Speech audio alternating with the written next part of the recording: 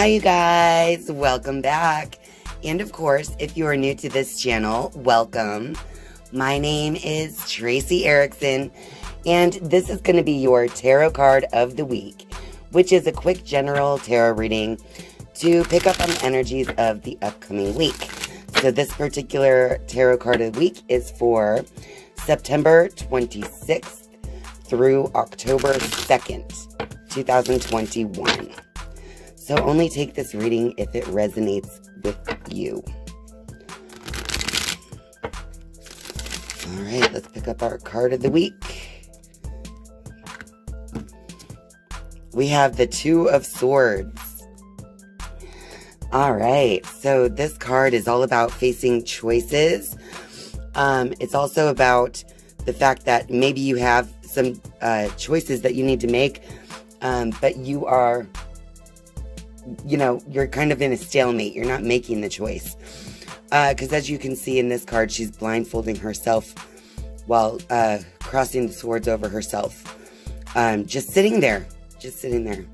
So I don't know if you have an emotional thing happening. It's holding you up from making a decision in a certain situation. But there's definitely decisions that need to be made. You need to make a choice on which way you want to go with something. Something along those lines.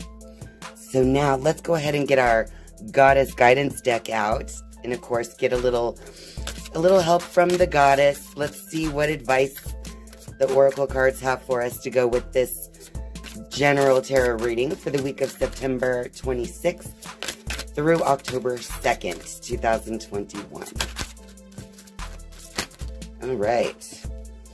We have Aphrodite. And it says here, Inner Goddess.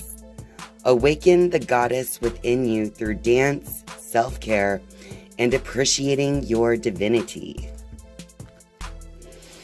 Oh, I usually put it on this side. Okay, you guys, so this is our reading for the week. So you'll be faced with making some type of decision. You're going to be, or possibly you need to make a decision, but you've been sitting on it, kind of waiting for it all to play out on its own without actually making a decision. So anyway, the Aphrodite card, it's that inner goddess. It says again, awaken the goddess within you through dance, self-care, and appreciating your divinity. So really, that is all about taking care of yourself. And once you do take care of yourself, a lot of times when we just take time to be who we are and to really take care of ourselves, then decisions actually come more easily to us because we're more in alignment with, with ourselves and what we really want when we're taking the time to actually, feel ourselves and to actually give ourselves time to, have that self-care, things like that. So maybe after a little break of self-care, you will have more clarity and then be able to make a decision by the end of the week. All right, you guys, I hope you like this video. And if you like this video, be sure to click that like button. And of course, share this video with all your friends out there.